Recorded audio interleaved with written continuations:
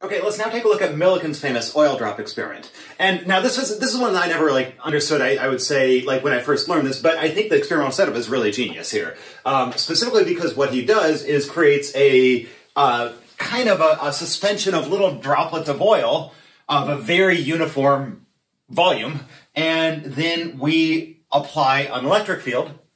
And you basically can balance these little droplets of oil by balancing the gravitational pull with the electric force that we induce. And there's some remarkable consequences from this, but it's really quite simple here. So let's just talk about what we're going to do first of all. And we have this oil can here. This is our oil can, and we can spray out a very fine mist of oil droplets. And we know what density oil has, and you can at least get a statistical sample of what the known radii of these little oil droplets are.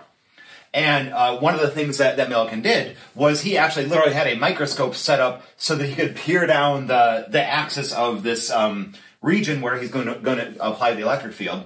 And so you can literally focus on one or a handful of these microscopic oil droplets, and you can watch what happens as you change the environment here. So we're going to spray a fine mist in here. We're going to look at some of these droplets, and what happens rather quickly is as gravity pulls them down, there is going to be some small drag, and when we're talking about these small particles, we have to account for the fact that there is an atmospheric drag, and so they all tend to kind of, they reach they reach terminal velocity at very quickly after they're sprayed out of the can, so they all kind of seem to fall down at a constant rate, literally just down under the influence of gravity. But what we do now is we can apply an electric field, and specifically that electric field we're going to induce in a downwards direction. And what we find when we peer through that microscope is that all of a sudden, as they're falling, when we ramp up that electric field there, some of those droplets start to float. So I'll write this here, E. And it's important to note, it's only some of them. Not all of them do that. So depending on what the electric field strength is that you have created, some of those droplets actually will just keep on falling. Some of those droplets actually, depending on where you're at, some of those droplets might actually rise up and you don't see them again. So what we're going to do here is we're going to, again, focus on a couple drops, and we're simply going to vary the electric field until we can see that drop and maybe a couple neighbors nearby it, or we don't really care about that, but that drop alone is going to center in our field of view. The rest of those droplets we're going to let them finish either rising up or falling down, and they're going to kind of scatter out of the way. But we've now just found essentially a resonance of the electric field here that will keep one of these droplets perfectly still. And we're going to do the same thing over and over and over, keeping, for example, the size of the droplets the same, the distance between the plates the same, the atmospheric conditions, that's very important there for those to be the same, because that tells us what the atmospheric drag might be that we would otherwise have to overcome. And it would also influence the surface gravity or the surface tension of these. So keeping everything the same, what we do is we repeat this over and over, and we find what the different resonances of the electric field are. And that's kind of a cool thing, because this is our first hint that there is what we find, we'll graph this out here. If we make a list of the resonances that work, there's many, we're going to get, we're going to try it out over and over and over. Many of the electric field values we're going to get are going to be the same. It might require, let's say, 15 units, 15 newtons per coulomb, and 15.01. And, I get something else, fourth time I get 15.01. And it keeps coming up over and over again. And then there might be another one, it might be 7.85, and that result comes up over and over, but not like 7.86 or not 7.83. 7.85 always comes up. And there might be something like 3.19 that we keep getting that over and over. Not 3.20, not 3.14, 3.19, 3.19, 3.19. So it's this weird distribution of all of these seemingly like random numbers that we're getting. And so this is what it would look like. If we graph, for example, on the electric field axis, so this is just a histogram, the number of trials where the electric field graphed here, the strength of it at least, will give us a floating particle. And now the number here isn't really important, but what is important is the fact that if we start at very high electric fields, for example, we're going to get some, you're going to turn as high as you can possibly get and keep on going down and down. And eventually you're going to hit, or I'm not describing precisely what we do in the experiment, but, for each of these, you can start at the highest possible value and go down.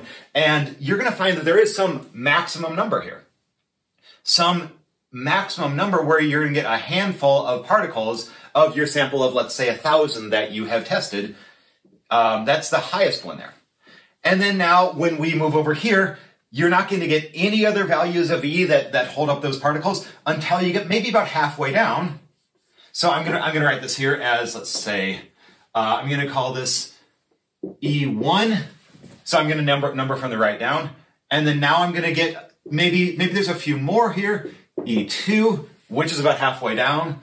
And then now, as it turns out, a little bit closer to that, about a third of the way, you might find a bunch of them. Again, the number doesn't matter, but E3, and then now here's E4, E5, E6. So we get a series of electric fields that, as you get closer to zero, they get exceedingly closer together. But each of these happens at a discrete given value, and we don't see any electric fields that will make them float in between. So basically, there's a bunch of individual peaks, and it's zero everywhere else. So again, important to note that if you just choose a random value of E on this list, it's almost vanishingly unlikely that that exact value of E would have been one of the ones that floated at least a particle here. So, by the way, this looks an awful lot like energy emission lines or spectral emission lines if you look at like a emission nebula out in space or like a neon gas lamp. It's for a very, very similar reason, though not precisely the same. But again, we get what we call basically delta functions, or lines that are exceedingly narrow, but you have a whole bunch of them at that exact number. So what this tells us, and looking at this way here, turns out you can mathematically analyze these lines, and it's what forms a geometric series. And specifically, we get a whole bunch of values. Let's say you measure E1. What you find is that E2 will almost perfectly equal E1 over 2. What you find is E3 almost perfectly matches, I'll say it like this, 1/3 E1. E4 equals a fourth E1, and so on. So you get some weird relationship where you can predict the allowed energies, if you will, that will balance a particle simply just by measuring that first one and dividing by any integer fraction. 1 over n times E1. So this is the series that we get out here. And of course, it does tend towards zero as we get to small energies.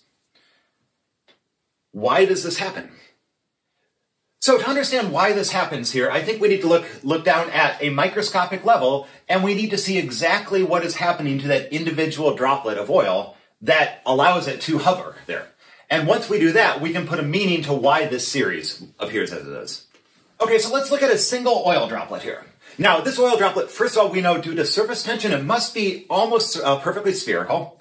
And it's going to have some mass. If you can measure the radius, for example, you can measure we know the density of oil, so you can measure the mass of these droplets and by using a microscope there. So let's call the mass of this oil droplet M. And we know because when we turn the electric field on, these charged particles, or when we turn the electric field on, these oil droplets begin to rise. And the only way that can be true is if they have some excess of negative charge. We know that neutral objects aren't affected by electric fields. So very clearly, we know that these are negatively charged by the direction they move. So I'm going to call that big Q. And again, we understand that to be negative. So we have some overall charge on this and some overall mass. And if we can fine-tune the electric field so that we get a perfectly balancing droplet, what we know must be true is that there must be some electric field, Fe. Remember, because it's negative, that's going to point up. That perfectly balances a gravitational force, Fg. And we know based on basic laws of physics, this is going to equal what, sorry, I need to use big Q here. This is going to equal the charge of that droplet, big Q, times whatever the strength of the field is. And we know this is going to equal the mass of the droplet times G. So when these two things are equal, we can set Fe equal to Fg, or what we get out here, I'll use the board up there, QE equals mg. And then what I'm going to do now is I'm going to rearrange this equation here. So we're going to see what electric field, E, will allow us to balance these two things. So we're, again, think of it, QE equals mg. Really, the only thing that we're varying here is the electric field, and we're going to see when these two things become equal to 0 by seeing that thing stop moving. So we're going to find that the electric field is going to equal, or the electric field that makes that hovering possible, equal mg over Q. And here's where our results start to kind of make a little more physical sense. What we find is that instead of a continuous distribution, so instead of the number of trials that allowed us to hover it versus E, instead of that being like a bell curve like that, which would mean in that case that charge is continuous, is how we would interpret that. Because the only thing on the right hand that changes, by the way, is Q. We're assuming the mass of the droplets to be very uniform. G is the same. So the only thing that could affect this distribution is the charge. And if Q is continuously distributed, in other words, all values of Q are allowed for the charge of that droplet, then that's what the graph here would look like. If that's not true, if our graph actually ends up looking like this or something like that, what it means is that the values of Q are given in specific increments. That one certain value of Q, let's say 10 blogs, gives us this electric field. Let's say a given value of Q, let's say 8 blogs, gives us that value of E that balances the droplets and so on. So different allowed finite or different allowed quantized values of Q give us different quantized electric fields that balance the charge. So that's specifically what this experiment told us. That whatever gives a matter charge is a quantized thing. That charge does not come in continuous amounts. That if you want to give an oil droplet charge, you have to do it one amount at a time. And specifically what this corresponds with here. The maximum electric field that was able to balance a charge, so we cranked up as high as we could, and above that we couldn't balance anything. So the maximum E field was when we only had one electron. 1 times the charge of the electron corresponded with this spike right there. In other words, because it only has a tiny amount of charge, you have to put a ton of electric field to give it enough force. Obviously, as you add more and more charges to it, you don't need to push that E field up as high to balance it. But if there's only one electron, you have to put a whole bunch of electric field, you have to apply a whole bunch of E field to balance it because you're simply multiplying that by 1. So that's why it does, in fact, make sense to label this E1. This is the electric field that balances droplets that only have a single electron. Now, let's say that Q was 2 electrons. In this case, if you have twice the charge, you only need half the electric field to give the same force. So this gave us that electric field that was exactly half of what we had before. E2. And it's possible there might have only been a few droplets that had 1 electron. There might be more droplets that have 2 electrons there. So we might have a higher histogram at that point. Now, if we imagine the droplets that had 3 individual electrons attached to them, 3 excess, that will give us 1/3 of that original electric field value. So that's where we get E3. And so in other words, as we increase the number of electrons, which we can generically write as N, as we increase how many individual electrons we add to that droplet, excess electrons I should say, we get a geometrically, close to named series where we can calculate the electric field required to balance N excess electrons from an oil droplet. And so Millikin did this. And he actually experimentally measured so the easiest way to do this is to measure, let's backtrack here. So we have this formula that will predict what exact electric fields the electron the N electrons will be balanced at. So the way we're going to analyze this here is we're going to look at this distribution of possible electric field values that have actually resulted in our given balancing act. And we're going to compare it to this equation right there. And the easiest thing to look at first is, okay, what electric field level does E1 occur at? So we can analyze this for E1, the maximum electric field that allowed us to balance those particles. We can look at this and just substitute N equals 1. So E1 should equal mg over QE times 1. Or literally, by measuring this, you've just measured that.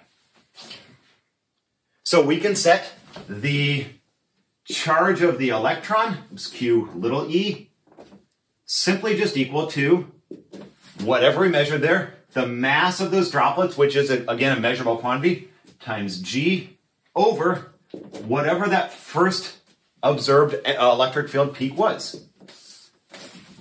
And then you can confirm that based on the 1/2 of that is E2, 1/3 of that is E3, 1/4 of that is E4, and so on. And once you actually confirm your measured values with the experimental or the theoretical result there, you have literally measured the charge of the electron. And all you got to do now is look back to Thomson's experiment, where we said that QE over ME equaled some value. And once you measure QE, you now measure ME. So at this point, literally over 100 years ago, 1906, we now understood what the mass of the lightest thing that we knew of in the universe was and what the smallest quantity of charge was. And I want to stress again how important the fact that charge was not quantized is to our entire theory.